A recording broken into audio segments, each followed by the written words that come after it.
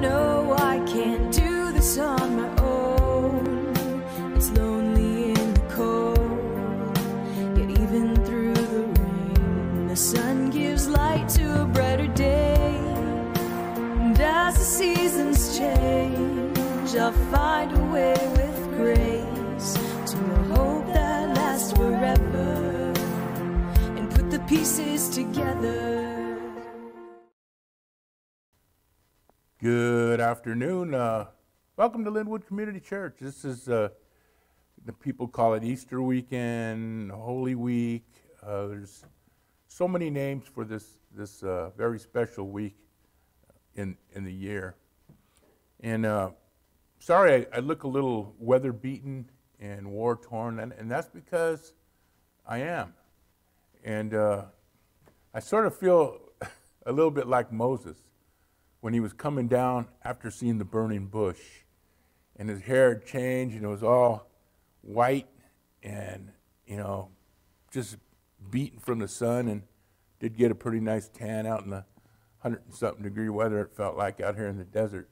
Wind blowing, so don't worry about my hair. So I just call it my Moses look today, and I'm good with that. So listen, Tim and I are here today to do our devotional. For those of you who go online and follow the Bible study's done for this week, but I'm going to hold off for another week. It's a big week. People are going to be doing a lot with their church. I know we have stuff going on. I believe 7 o'clock tomorrow, Friday, we have a special service, communion and fellowship. And then we got Sunday, and we got, sunrise service. And so there's a lot of stuff going on with a lot of churches. So I will post the Bible studies following week, and just means that I'm ahead of the game. So because that's done. Let's go, Lord, in prayer. Dear Lord, we thank you for this opportunity today to share a devotional centered around Friday, and Lord, it was a special Friday for the world. An even more special Sunday for the world, Lord. So today I got a few stories I want to share, so just open the hearts up of those that are listening. We ask it in your name. Amen. Storytelling Day, because these stories are directly related to the cross and Jesus, and some of the things that stick in your mind are, when a story's told, if you really like that story, the meaning sticks in your mind. So we're going to do 3 stories today. The first one, and then actually before I start the first one, there's 2 verses that popped into my mind before I did any of these stories, and I just want to read John 15:13. It says, "Greater love hath no man than this, that a man lay down his life for his friends." And of course, John 3:16 and 17. "For God so loved the world that he gave his only begotten Son, that whoever believes in him should not perish, but have everlasting life. For God did not send his Son into the world to condemn the world, but that the world through him might be saved." That's what this weekend's about. It's about sacrifice. And it's about sacrificing the only begotten Son of God for us, for all of us, for the world, for humanity. The first story is called The Son, and it was, believe it was unanimous, or not unanimous, it was anonymous. I got my mus's mixed up, and it goes like this. A wealthy man and his son loved to collect rare, inspirational works of art. They had everything in their collection, from Picasso to Raphael. They would often sit together, sharing stories about the great works of art. When the Vietnam conflict broke out, the son went to war. He was very courageous and died in battle while rescuing another soldier. The father was notified and grieved deeply for his only son. About a month later, just before Christmas, there was a knock at the door. A young man stood at the door with a large package in his hands. He said, "Sir, you don't know who I am, but I'm the soldier for whom your son gave his life. He saved many lives that day, and he was carrying me to safety when a bullet struck him in the heart, and he died instantly. He often talked about you and your love for inspirational art." The young man held out his package. "I know this isn't much, and I'm not really a great artist, but I think your son would have wanted you to have this." The father opened the package. It was a portrait of his son, painted by the young man. He stared in awe at the way the soldier had captured the personality of his son in the painting. The father was drawn to the eyes, that his own eyes welled up with tears. He thanked the young man and offered to pay him for the portrait. "Oh, no, sir. I could never repay what your son did for me. It's a gift." The father hung the portrait over his mantel, and every time visitors came to the home, he took them to see the portrait of his son, even before he showed them any of the other great works that he had collected. The man died a few months later. There was to be a great auction of his paintings. Many influential people gathered, excited over seeing the great inspirational paintings and having an opportunity to purchase one for their collection. On the platform sat the painting of the son. The auctioneer pounded his gavel. "We will start the bidding with the portrait of the son. Who will bid for this painting?" There was silence. Then a voice in the back of the room shouted, "We want to see the famous painting. Skip this one." But the auctioneer persisted. "Will someone bid for this painting? Who will start the bidding? 100, 200. Another voice shouted angrily, "We didn't come here to see this painting. We came to see the Van Goghs, the Rembrandts. Get on with the real bids." But still the auctioneer continued, "The son, the son. Who will take the son?" Finally, a voice came from the very back of the room. It was the longtime gardener of the man and his son. "I'll give $10 for the painting." Being a poor man, it was all he could afford. "We have $10. Who will bid 20? "Give it to him for 10, they shouted. "Let's see the masters. $10 is the bid. Won't someone bid 20? The crowd was becoming angry. They didn't want the painting of the son. They wanted the more worthy investments for their collections. The auctioneer pounded the gavel. "Going once, going twice, sold for $10. A man sitting on the second row shouted, "All right, now let's get on with the good collection." The auctioneer laid down the gavel. "I'm sorry, the auction is over. When I was called to conduct this auction, I was told of a secret stipulation in the will. I was not allowed to reveal that stipulation until this time. Only the painting of the son would be auctioned. Whoever bought that painting would inherit the entire estate, including the inspirational paintings. The man who took the son gets everything. God gave his son 2,000 years ago to die on a cruel cross. Much like the auctioneer, his message today remains the same. The son, who will take the son?" That was very powerful. When I read that, I said, this is a great Easter story. And it is a gift. And it was something special that he gave his son. And all the gold and all the money in the world couldn't match that gift, for us especially. The next one is it's a little bit of a heartbreaker, but again, the ending is relevant. But the story's a little bit of a heartbreaker. So if I happen to tear up a little bit, forgive me. It's a very meaningful story. It's called Jeremy's Egg. Jeremy's Egg. Jeremy was born with a twisted body, a slow mind, and a chronic terminal illness that had been slowly killing him all his young life. Still, his parents had tried to give him a normal life as possible, as normal a life as possible, and they sent him to St. Teresa's elementary school. At the age of 12, Jeremy was only in the second grade, seemingly unable to learn. His teacher, Doris Miller, often became exasperated with him. He would squirm in his seat, drool, and make grunting noises. And other times, he spoke clearly and distinctly, as if a spot of light had penetrated the darkness of his brain. Most of the time, however, Jeremy irritated his teacher. One day she called his parents and asked them to come to St. Teresa's for consultation. As the Forsters sat quietly in the empty classroom, Doris said to them, "Jeremy really belongs in a special school.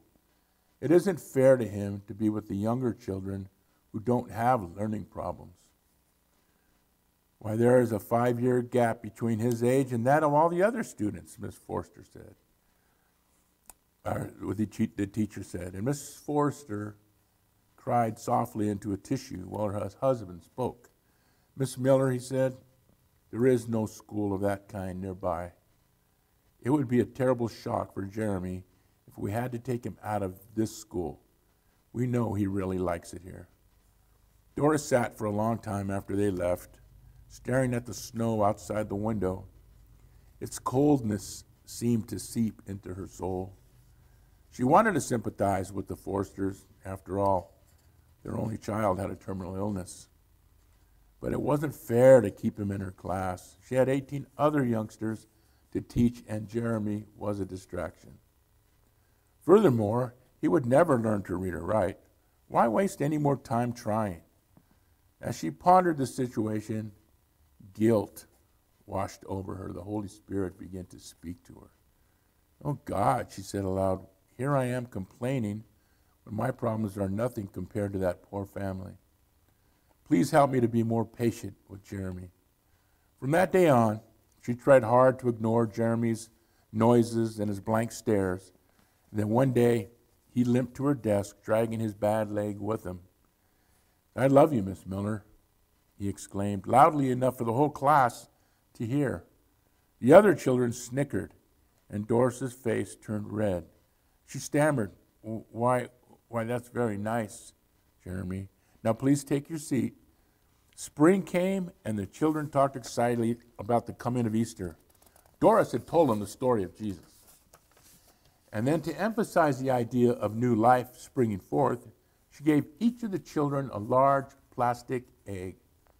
"Now," she said to them, "I want you to take this home and bring it back tomorrow with something inside it that shows new life." "Do you understand?" "Yes, Miss Miller," the children responded enthusiastically, all except for Jeremy. He just listened intently. His eyes never left her face, and he did not even make his usual noises. Had he understood what she had said about Jesus' death and resurrection? Did he understand the assignment? Perhaps she should call his parents and explain the project to him. That evening, Doris's sink stopped up. She called the landlord and waited for an hour for him to come by and unclog it. After that, she still had to shop for groceries, iron a blouse, and prepare a vocabulary test for the next day. She completely forgot about phoning Jeremy's parents. The next morning, 19 children came to school, laughing and talking as they placed their eggs in the large wicker basket in front of Miss Miller's desk. As they completed their math lesson, it was time to open the eggs. In the first egg, Doris found a flower. "Oh, yes, a flower is certainly a sign of new life," she said. "When plants peek through the ground, we know that spring is here." A small girl in the first row waved her arms. "That's my egg, Miss Miller," she called out. The next egg contained a plastic butterfly, which looked very real. Doris held it up. "We all know that a caterpillar changes and grows into a beautiful butterfly. Yes, that is new life too." Little Judy smiled proudly and said, "Miss Miller, that one is mine." Next, Doris found a rock with moss on it. She explained that moss too showed life. Billy spoke up from the back of the classroom. My dad helped me, he beamed. Then Doris opened the fourth egg. She gasped. The egg was empty. Surely it must be Jeremy's, she thought, and of course he did not understand her instructions. If only she had not forgotten to phone his parents because she did not want to embarrass him. She quietly set the egg aside and reached for another. Suddenly, Jeremy spoke up. Miss Miller, aren't you going to talk about my egg? Flustered, Doris replied, but Jeremy, your egg is empty. He looked into her eyes and said softly, yes, but Jesus' tomb was empty too. Time stopped. You could hear a pin drop. When she could speak again, Doris asked him, do you know why the tomb was empty? Oh yes, Jeremy exclaimed. Jesus was killed and put in there. Then his father raised him up. The recess bell rang. While the children excitedly ran out to the schoolyard, Doris cried. The cold inside her melted away completely. 3 months later, Jeremy died. Those who paid their respects at the mortuary were surprised to see 19 eggs on top of the casket, all of them empty. What a beautiful story that was. And it's amazing when you talk about children. Little children, do they listen? Do they hear? Do they understand the story? That's why it's so important for you parents to teach them the right way, to teach them about God, teach them about the Word. Now you can teach them and you can make your children religious when they're young. You can't make them spiritual, but you got to give them that head start. You got to let them know right from wrong. Got to let them know that the Easter story is so important because Jesus died for them. And this story just shows you, not only was he was a 12-year-old, he wasn't functioning at the right level, didn't make any difference. He knew exactly what he was taught and exactly what he believed. And I think when I read that, I felt like, wow, man, this story is pretty close to my real story. And so this third story is not anonymous. This story is my story. And it's about something that happened with me along these same lines. So this one was easy to write, hard to remember, because it was very different. Most people knew me as a coach, knew me as an athletic guy, which I was, but I also taught special education for 4 years. And this is my story. In August of 1982, I was hired to teach special education at my alma mater, San Pedro High School. My specific area of instruction was learning handicaps, LH, which took me on an amazing journey and ultimately revealed to me that I had a learning handicap of my own. I had a degree in kinesiology and not special education, but was hired because they wanted me to coach. I had to go back to school at night and earn an LH credential, which would allow me to continue to teach full-time. Eventually, I learned that I had attention deficit disorder, which explained my entire life up to this point, but we'll save that story for another time. But during the summer, I took a 5-hour class which focused on developmentally disabled children. And I asked the professor, I said, hey, why do I got to take this class? My degree is in LH. I'm not going to be dealing with the developmentally disabled children. She simply said that this class would be seared in my memory for my entire life, and she was correct. I was given a young, physically handicapped teenager as a one-on-one pupil, told to develop an individualized educational plan. This one had specifically be in the physical education area, so he could maintain optimal physical health while working within his physical ability. Needless to say, this young man was a true blessing to me, and I thank God that I was able to be a part of his life, well, only for four weeks. But it was during this tour of Harlan Shoemaker. Harlan Shoemaker was a special school for handicapped in San Pedro.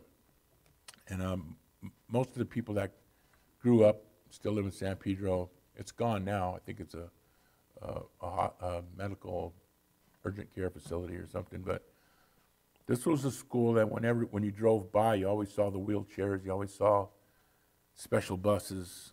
And it was for special needs kids. And you know, you don't think of it. It doesn't enter your mind. You figure that school's for them, and you just keep on going. And then I got into this program. And then I got into this class, and this class took us to this facility that I'd driven past so many times in my life, bounced basketballs up the street, never once thought about the people that went to the school.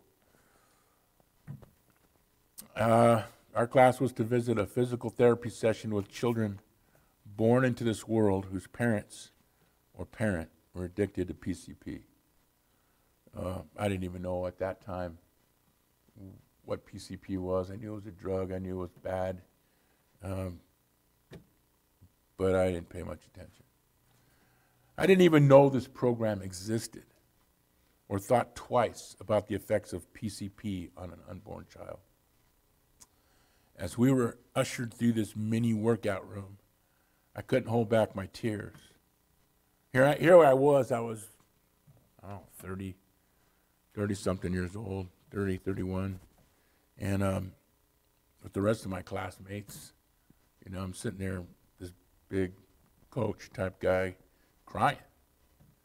And as were most other people in that class. Well, as we ushered through, each student had their own individual instructor and their own special program. A couple of kids could move their arms, legs with help. Some were actually coordinated enough to complete one exercise. Then there were a couple students whose sole movement was moving their head and blinking their eyes. They were laying on a mat 24/7 with the only thing they could do is to blink and try to move their head. They understood because when they asked them to try to move their head, they moved their head. And their ultimate goal was to try and roll over by themselves. As I wiped away my tears, I had a number of questions racing through my mind. I thought, you know, why would God allow this to happen to a child? And how could a parent not see that damage, the damage that PCP could have had on their unborn child? This wasn't God's fault. It was simply sin. And we're all held accountable for our sins. But what about this child? What did this child do to deserve such a limited life? The question ate me up big time because not only did I know what wasn't going on in that school or who the students were at that school, it was almost like people wanted to forget that school existed. It's almost like people probably would want to forget that these kids existed. But they're just as much God's children as we were. The people who could run 100 yards, shoot a basketball, hit a golf ball, do basic things in life. And here's these kids, blinking their eyes was a great goal. Moving their head was a great goal. And these teachers that were cheering them on because they wanted them so bad to improve so that they could feel worthy of something. Man, that ate me up. Eats me up today. I questioned myself. Of course, next question was, is this really part of God's plan? I believe so. Besides, who am I to question God? I'm just a human. Who am I to question God? And if I believe and have faith and know that there's an almighty God, and know that he sent his son to die on the cross for me, then I got to understand, I got to believe that this was part of God's plan. And not that I want you to get the picture that God sit there and said, okay, you're going to do this, you're going to do this. No, sin happens. Sin happens. And even the sins of your father, the sins of those down the line, it happens. This young person was born like this because their parents were the ones that were misguided. But God wasn't. God wasn't misguided. And even though these children were born with original sin, like we are, every person is, that's something we got from Adam. And because of their mental capacity, limited mental capacity, they're too young to be held accountable. They're like children.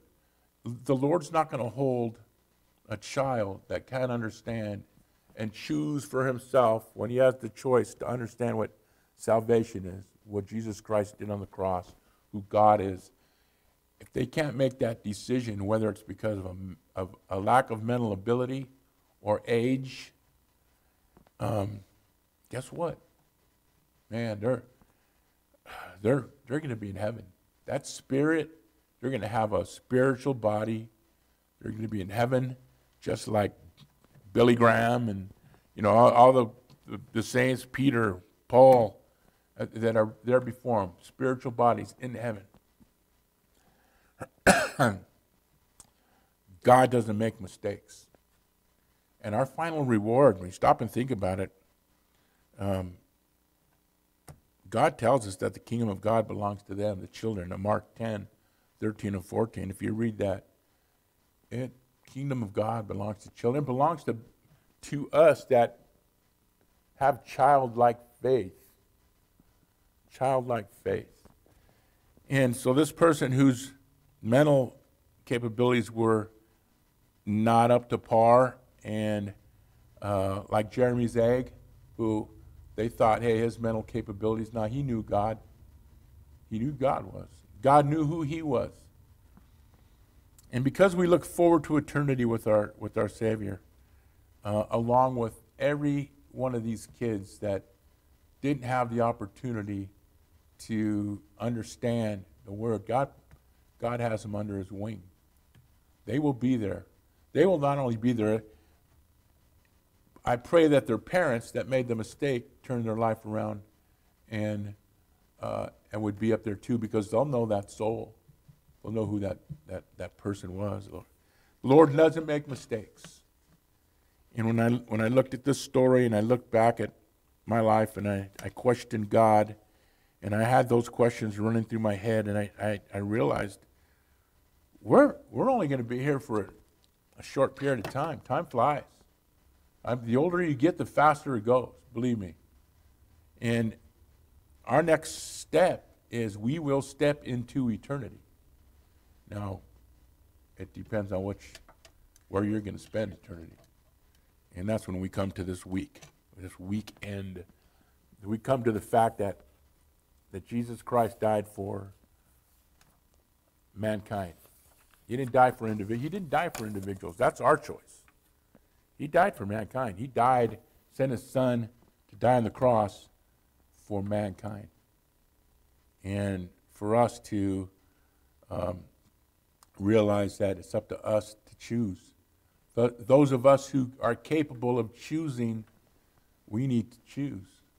We need to choose whether we want to follow Christ, whether we want to accept him as our personal Savior, follow his commandments, try to pattern our lives in his attributes and characteristics and the things he did to be able to share the gospel, the good news.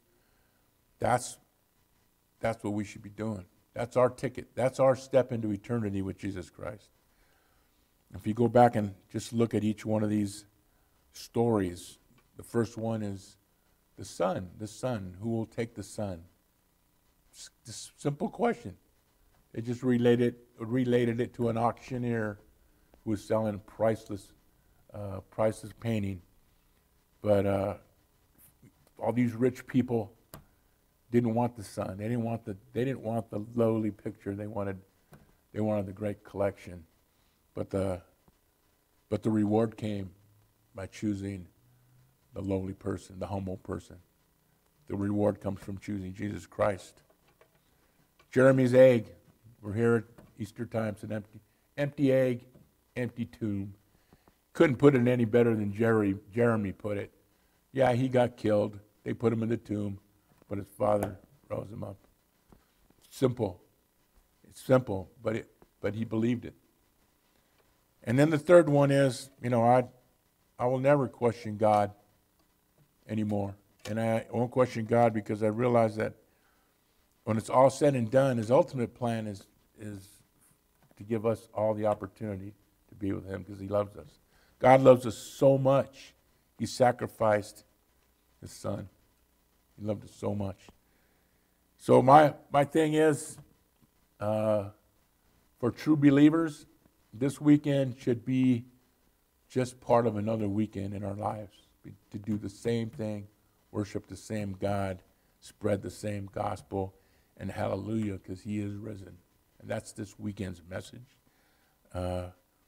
These three stories touched my heart because they all hit a core part, and hopefully they touched your heart. And I recommend, whenever you have the opportunity to visit a special needs hospital, just go visit it.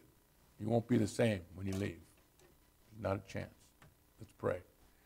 Lord, thank you for this day. Thank you for the opportunity to share some stories that are relevant to this weekend, this celebration that the world, those who believe in you, celebrate this holiday, Lord. And those of you who are truly believers, Lord, celebrate it every day of their life. Lord, we ask you not to make this a ritual or a celebration where we have people going out and partying because it's a holiday and it's day off. We just ask you to open hearts this weekend. Give us opportunities to speak and to share our testimonies, Lord. And Lord, just pray for this world. This world's spinning out of control right now, and only you know where it's going. You know what's going to happen. Lord, just give us the courage and the faith just to follow you. It's that simple. Wherever you go, we follow, Lord. And that's my prayer, is that we don't give up on you, succumb to the world. Lord, let's just have our walk be our walk with you. We ask this in your name. Amen.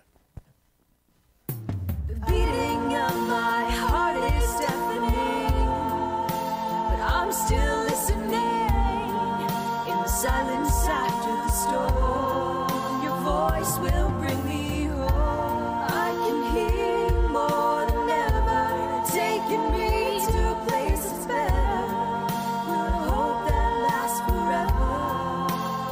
I'll put the pieces together, put the pieces together, put the pieces together, together.